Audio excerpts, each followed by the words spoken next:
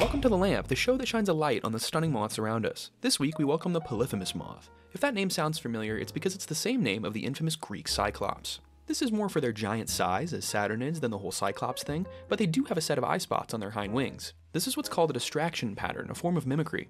If they get scared, they'll flash you with this set of eyes, hopefully tricking you into thinking a terrifying owl has entered the battle. The second use case for these eye spots is when a predator goes for the killing blow. Instead of going for their vital core, they go for the eyes, striking their wings. Amazingly, many moths still manage to fly with massive chunks of their wings missing.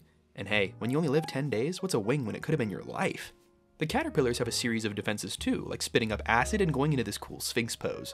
They have like a dozen phases of life, 5 of which are just in their caterpillar stage. My favorite is the first though. Their eggs look like adorable little macaroons. They were discovered by Peter Kramer in 1776, right before he died. It was a good year to be found, as these big guys can be spotted all over America.